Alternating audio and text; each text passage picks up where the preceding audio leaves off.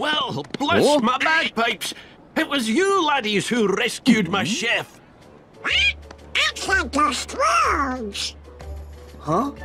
Wait, didn't he sell ice cream in Hollow Bastion? That's right. But Uncle Scrooge here is what you might call a world traveler.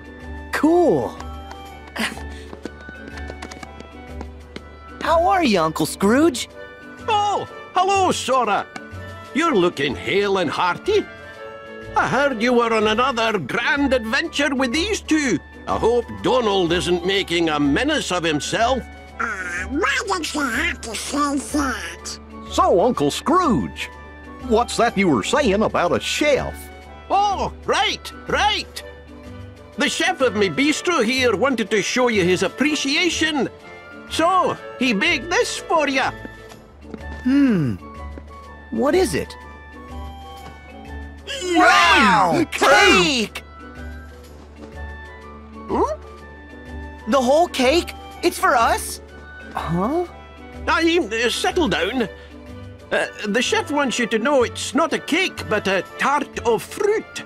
He does? Why keep it under my hat? May I introduce Little Chef? Oh, it's you! Uncle Scrooge, you opened the bistro and tried on town. Aye. It all started a little while ago when I was enjoying one of the best meals of my life. And when I asked to speak to the chef, I met this wee genius.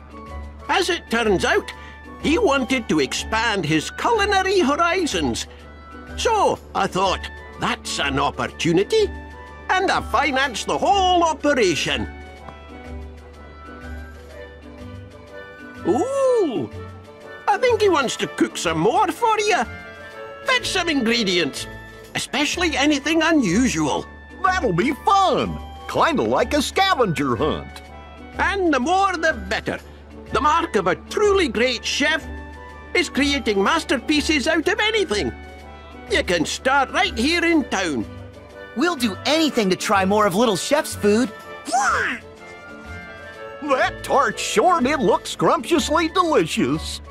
Okay, the ingredient hunt is on.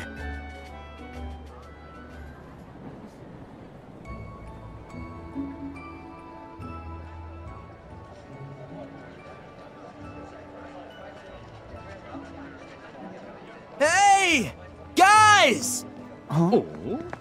Hayner! Olette! Hey, boss. Done with the posters. Aye, good work, kids.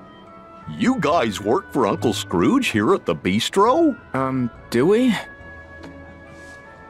He gave us a short job putting up these special posters. Mr. McDuck's hosting an open-air film festival in the courtyard. Cool, huh? Oh, Sora. Hold your phone up to the poster. Okay. There, you've just downloaded a promo game for the film. You can try it later. you did on this, Uncle Scrooge? Of course, laddie. Provide a bit of entertainment and then give folks a nice, cozy place to relax. Like my bistro here. They'll all be happy and hungry and eager to spend their money. Uncle Scrooge. Gosh, he sure is canny. I always wondered how he keeps customers coming into his businesses over and over. Oh yeah, I'm no business guy, but I sure wouldn't want to be one of Uncle Scrooge's competitors. Seriously.